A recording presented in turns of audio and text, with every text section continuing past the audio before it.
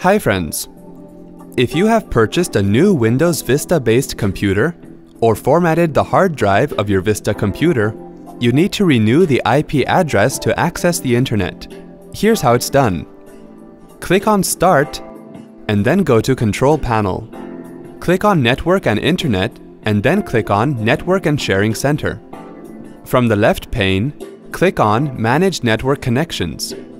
You will see the local area connection icon.